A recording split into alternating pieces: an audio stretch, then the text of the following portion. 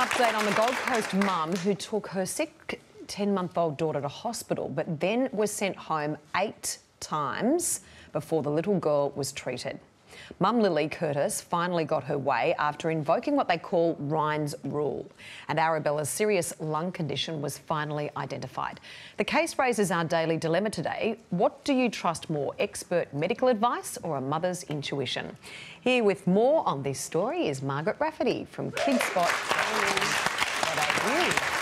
Margaret, good morning. So tell us about the condition of the little baby. Finally, she was correctly diagnosed, is that correct? Yes, she had a serious bronchitis that needed long treatment through specialists in order to be properly cured. But it did raise a really important question about a mother's intuition and how we can use the power of that to make sure our kids get the treatment they need.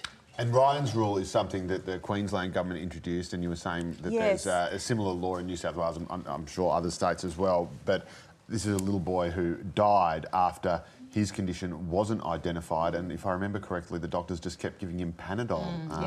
He had a serious bacterial infection and died of toxic shock.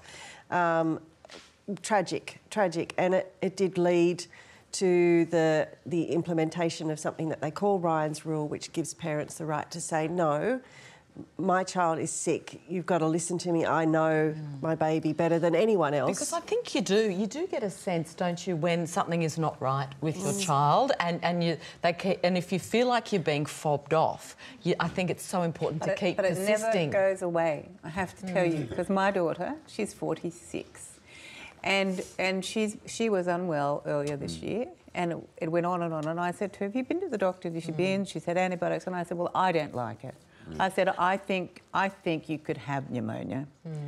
Anyway, I made her go to my doctor. She did have pneumonia. I mean, I knew she wasn't right. I mean, you never lose that instinct. No. You know when something's not working in your child. Yeah, and when we shared the story last week, we were really overcome by the amount of and the strength of the response from our readers telling their stories. It was quite fascinating. Women who'd been told there was nothing wrong with their child, who insisted that there was a problem, who was then diagnosed with whooping cough.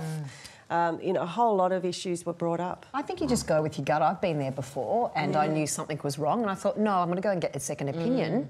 And there was something completely different. And as a parent, you want to make sure you're always doing the very best. And then a doctor said to me, the first thing he always does is to listen to the mum or the dad because they know best. And I think, you know, Ryan's Rule is something that Queensland parents can invoke if they feel the need and that they're not being listened to. But in other states, parents can ask for a clinical review if they feel like their concerns aren't being listened to and that their baby is ill and it's not being treated properly. So that is something that's open to other states, even if they're not in Queensland. But at least we've got that thing up in Queensland now. We get a doctor come to the house.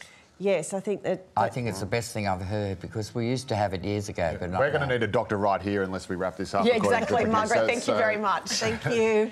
We've got some feedback on this topic this morning. Let's have a quick look. I believe my intuition. My husband was told he had a cyst.